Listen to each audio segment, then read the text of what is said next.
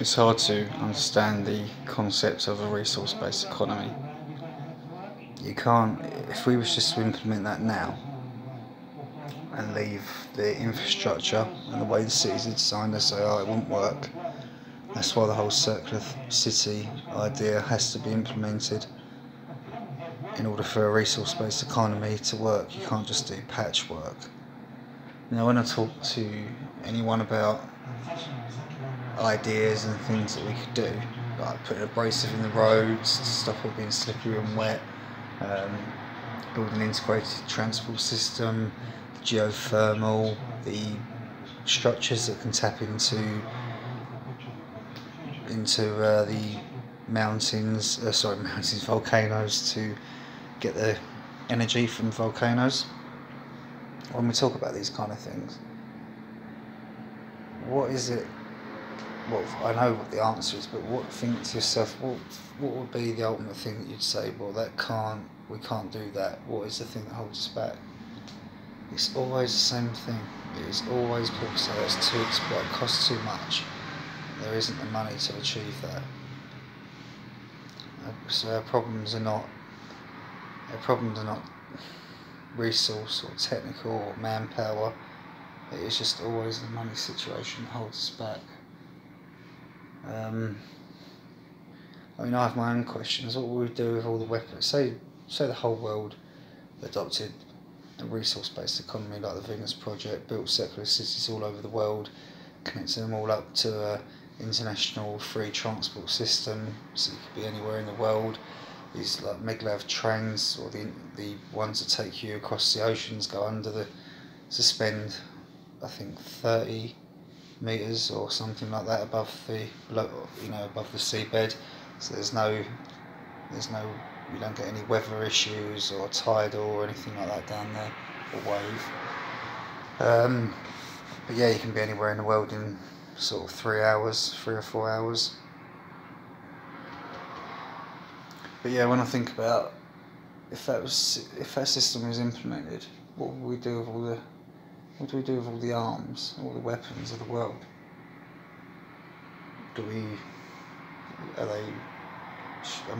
Does each individual person be given a firearm to, I know it sounds a bit crazy, but like to defend himself against any external force?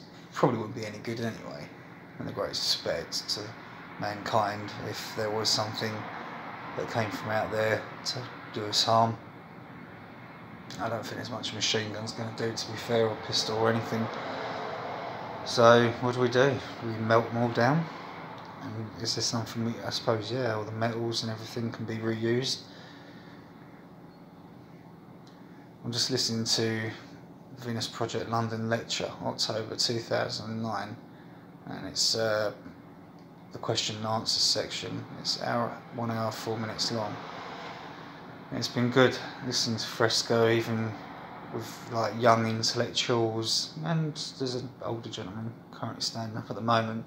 But yeah, it's been good listening, and the questions that have been asked, what the people's main concerns are, and people that have listened to my videos may be worried about this themselves, is what do we do if we're taking inventory of the world and we implement this cybernetics where computers manage the resources, only in terms of what needs to be produced in what areas, etc. If the computers or the inventory that we do determines that we have not enough resources to care for the planet, what happens with that? And it's almost, people are concerned, like, because it's a built integrated system, the machines automatically start cutting people off and things like that to to make the balance, to create equilibrium again. But that's not the case at all, because the machines have no emotions. They will just inform. They will say there's not enough food in this area. They will not make it. People are still going to ultimately say, okay, so we can't, with our current means of farming and growing food, we currently don't, that infrastructure is not supporting the entire planet. So we're looking to growing things out at sea, hydroponics on a larger scale. Fresco designed these massive towers where they're just, each floor is like tomatoes, cucumbers, and it's like a great big sort of hydroponic integrated water system where everything sort of like flourishes down. It's very good. I was very impressed by that design. So we can do things like that. There are ways. We can't just sort of, it's not a computer decision to turn around and say there's not enough food, there's not enough of anything. We will look, the Germans were cut off from the rest of the world during World War II, and they made their own rubber. There's, mankind can do anything it sets its mind to, and therefore, as I say, the computers will just literally inform what the problem is. They will not start wiping people out.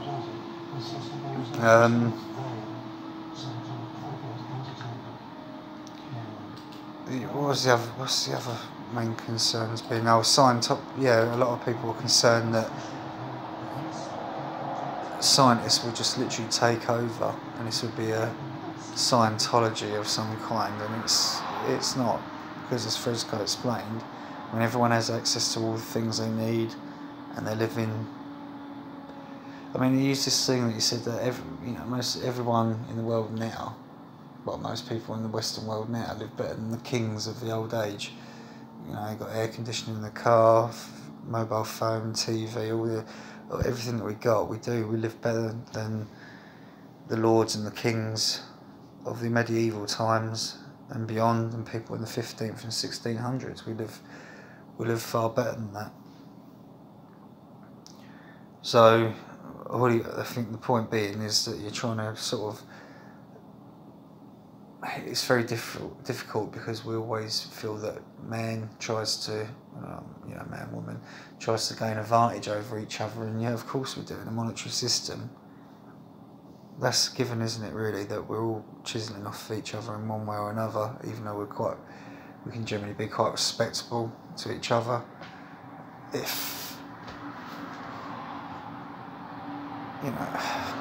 just think that we need to understand that it's the societal conditions that create the behaviour, and it's not a natural thing. It's not human nature to be this way and want to grab everything you can with both hands. If you're provided for and well looked after, and everyone around you is in the same position, and there's no hierarchy, no one's above or below you, then I think your behaviour changes, and your outlook on life will change as well. You'll see new incentives will arise. Just on another little thing that he said as well, that always used to. The man has got a way of words, and it is just quite fascinating to listen to him talk. And he said about. Let me get his words right. If it rained gold dust.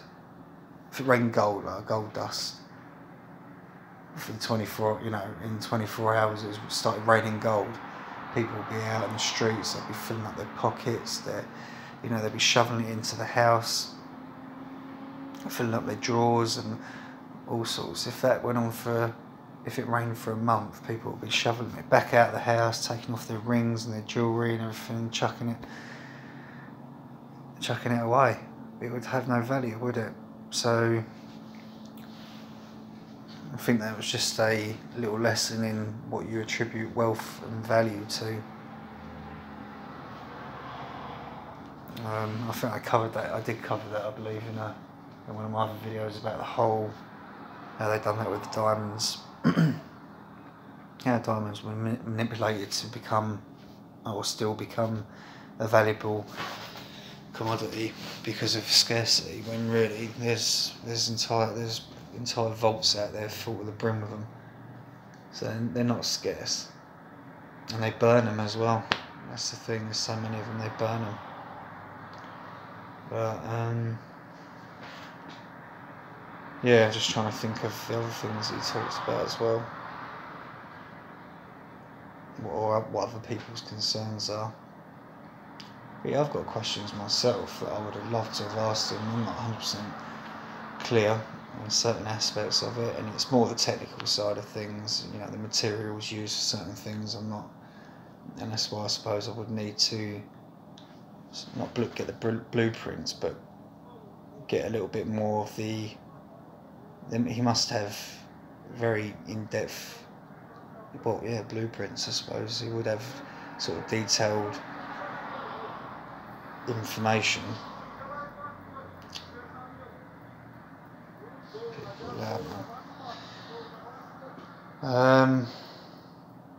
Yeah, specifications and all that sort of thing. Yeah, but I'm not a technician or an engineer, but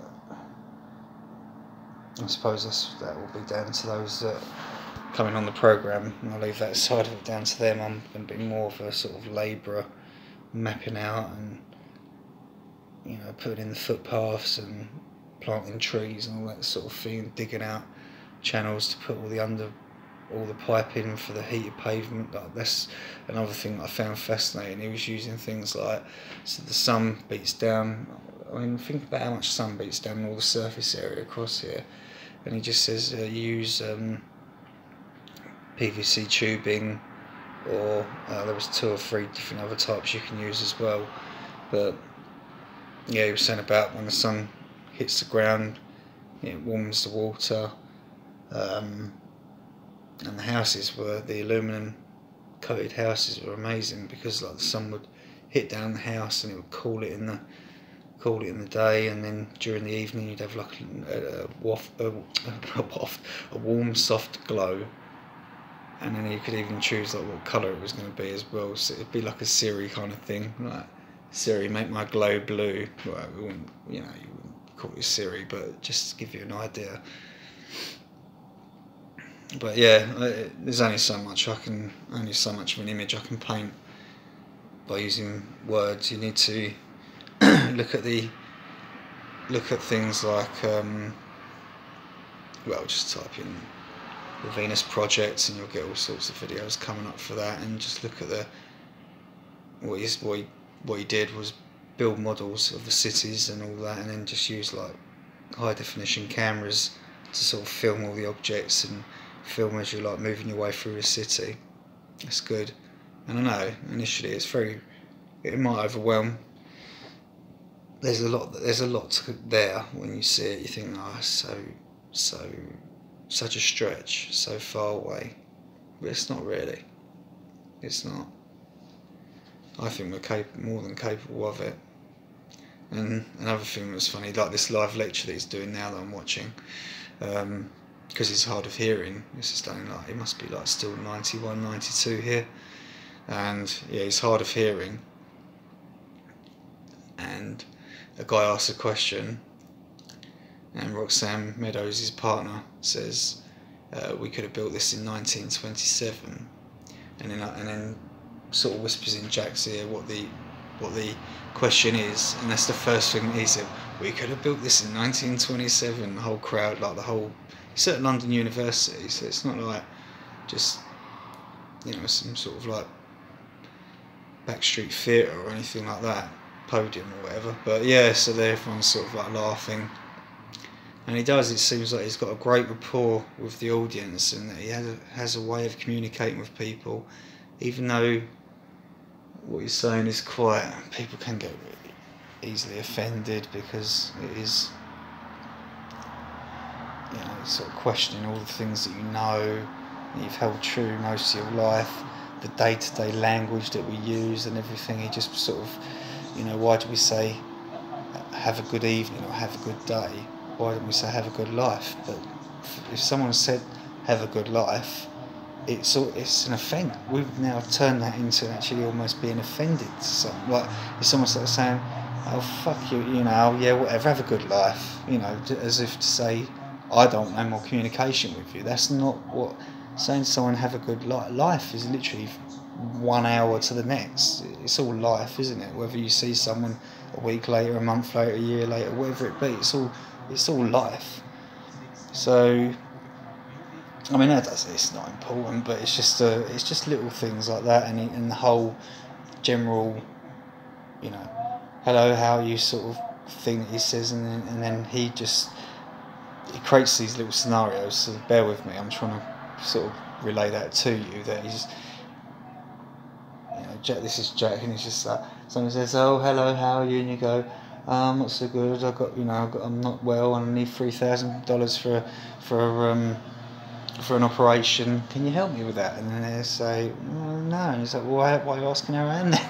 It just cracks me up. I know it's like that would come across really rude, but we all do it every day. All right, morning, hello, how are you? Yeah, and it's not like you're not really.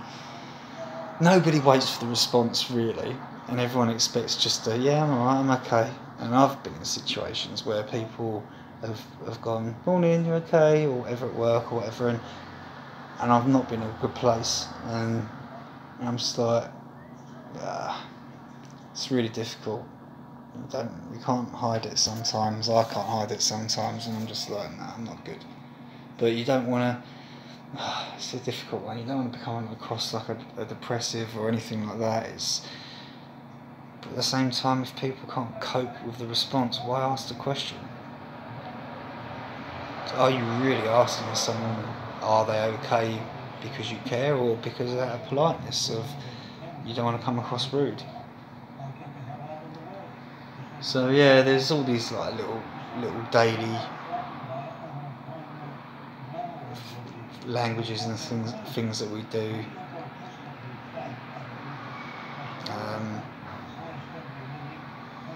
Yeah, I was just sort of like momentarily thinking about all these like activist groups that speak out, you know, for like, you know, women's rights, and all the, you know, you've got like the 100 sex agenda, the 100 sex gender identification thing now, and it's just sort of like,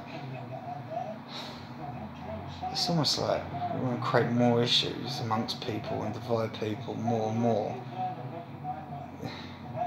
That's the wrong direction it's going. The whole idea was to break down the boundaries and just say, you know, if we've got to start if you need a whole education on people's gender, because there's 100 different associations of that gender now, this is, you know, the world hasn't got time for that, I'm sorry. You identify with whatever you want to identify with, but to me, you're either a man or a woman, or you're a man trying to become a woman, or vice versa, or whatever. You're gay, you're bi, whatever. It's got no concern.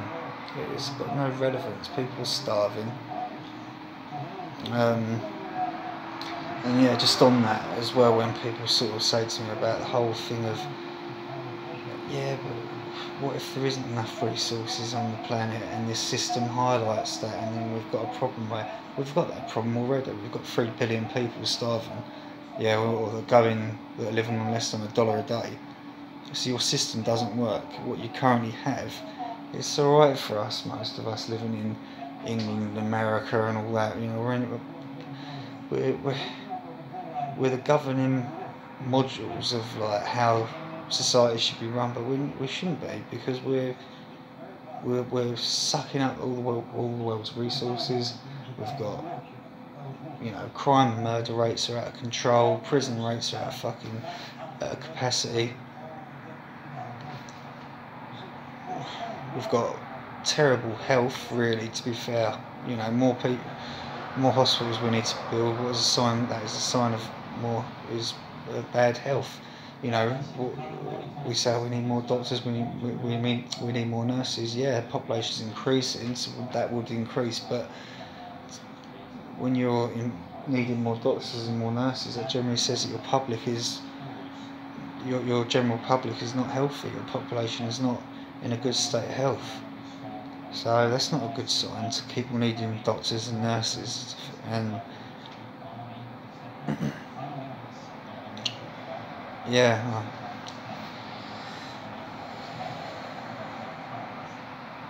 it's just,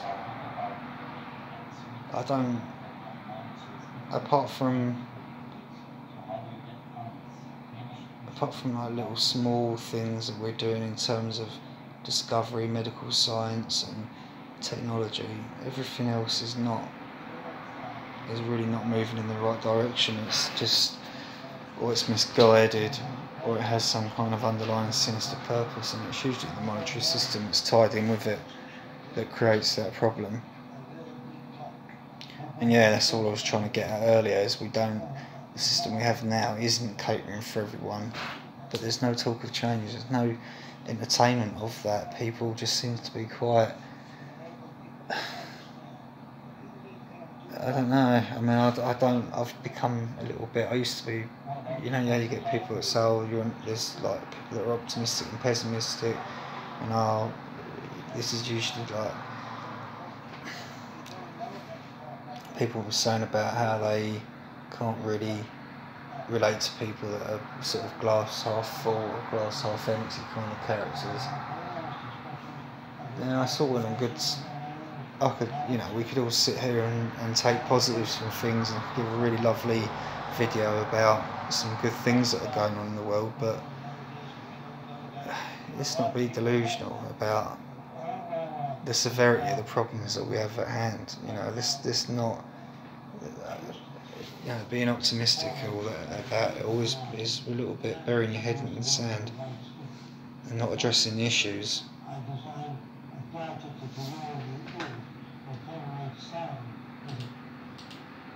No, sorry, I'm trying to I'm half listening to him and trying to do this at the same time. I'm trying to do so many things at the moment. But yeah, I know it's hard to. I mean, maybe people don't want anything, really. Maybe that is the problem. There isn't enough turmoil in people's lives, and it's not great. I think everyone knows it could be better, but to try and chase a better life through the monetary system and just like, oh, I'm going to get famous, or I'm going to make my money somehow, and then I'll have everything I need. I'll be really healthy. I'll have the best health care.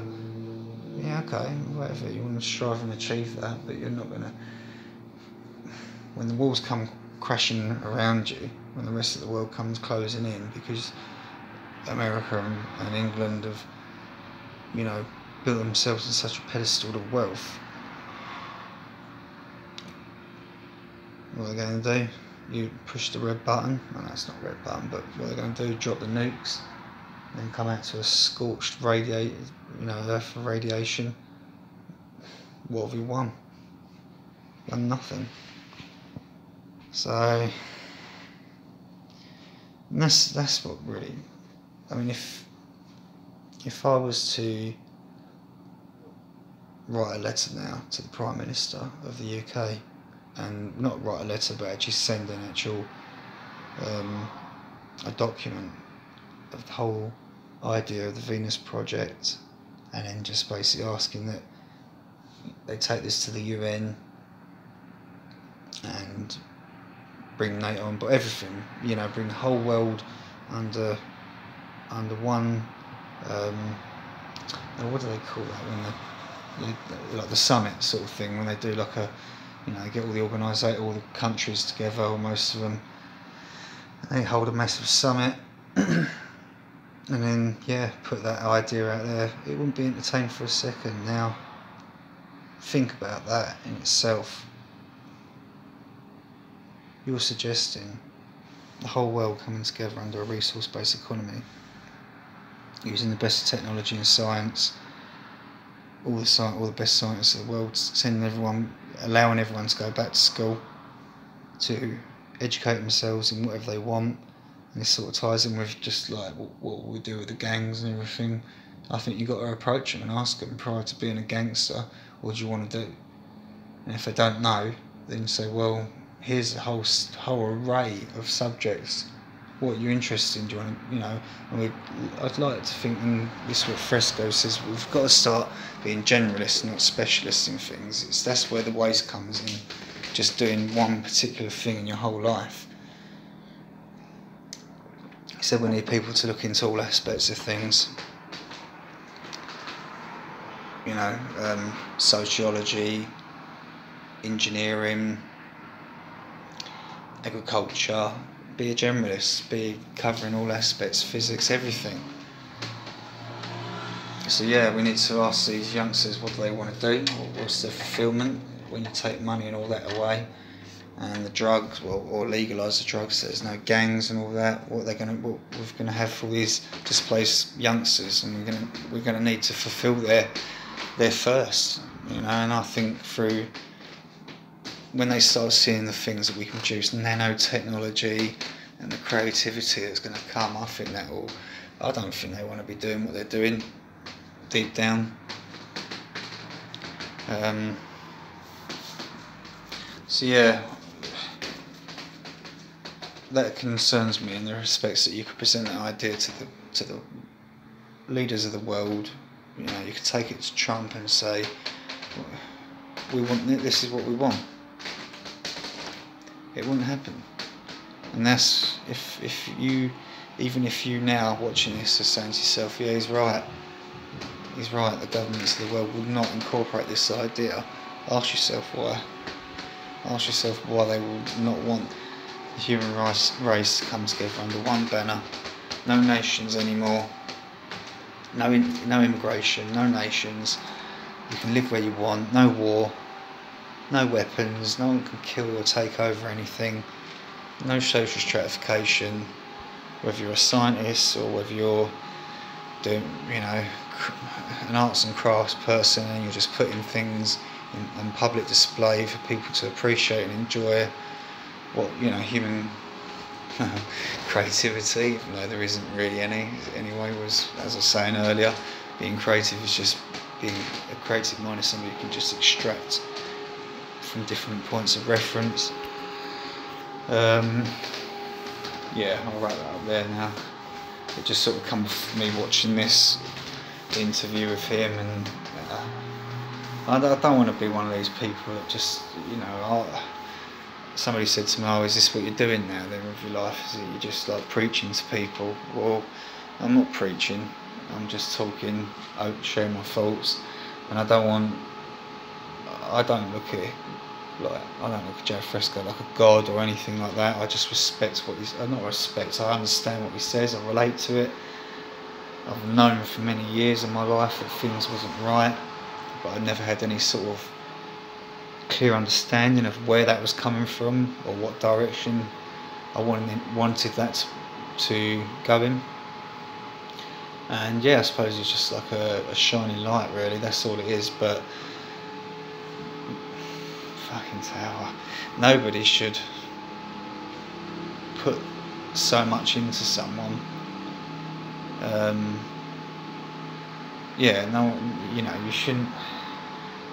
You shouldn't have a leader in your life, anyone that leads you anywhere. You can have people I think you should be extensional to, and you can really sort of get great ideas from, and joy and happiness and all those things, and you can really sort of relate to someone, have a good connection. But then it's always, I think it's good to have your own sovereignty and your own independence and be able to stand firm by yourself, really, and hold up to your own ideals and ideas of things, and educate yourself so that you're not waiting for somebody else to educate you. So yeah, I thought I'd just leave this one here now, actually, to be fair. If something else comes to mind, I'm just going to keep adding to it. I might try and chop and cut these about a little bit to excuse me, to give you a little bit of a bit more of a clear understanding, because I've been very, very sporadic and very sort of all over the place with my train of thought. But it just comes out, these little things just pop into my mind. We've all got lives to lead, I've got things to do, and whilst I'm doing those things, certain things just pop up, and that's what allows, and then I'm generally not in a position to make a note of them. So yeah, this just come off of that, really. But yeah, I'm trying to stay positive. It is difficult, very difficult. I think there's going to be a lot of objection to this, and to think these ideas from the Venus Project were presented sort of well over 10 years ago now, and I'm like in terms of through social media like YouTube and things like that. But yeah, I need to get a little bit more on board and sort of sign up again, and not sign up again, but sign up and sort of try and maybe get them to view my channel, and maybe they can push that, and I think what they're doing at the moment, their general thing is they've got, you know, Fresco's passed away now, he's left off, I imagine he's left all the land and the 10 buildings that they have got to Roxanne, and it's based in Venus in Florida. And they're trying to build a resource centre, you know, and I don't know if that's their right direction. They're trying to raise 50, it's going to cost 15 million to do that. And that concerns me that, alright, I suppose really all I'm doing is recreating what they're doing, but I don't know, I don't think it should cost that much. I mean, I don't know how, they must be building one hell of a fucking resource centre for it to cost that kind of money. But yeah, I mean, I should get on board and try and support that as much as I can. It's difficult. Time is very much of an issue. Oh, that fucking tower, I'm going to smash it. So I'm going to leave this here now because that tower is really starting to annoy me, and I'm sure it's bugging you as well. But yeah, look after yourself, guys, and just take care and try and do everything you can to promote this idea. I come from a good place, you know, there's nothing sinister going on here. This is not about trying to control you or anything like that. I just want the best for mankind, and I want us to progress, and I want to reap the benefits of that system as well. Alright, peace out.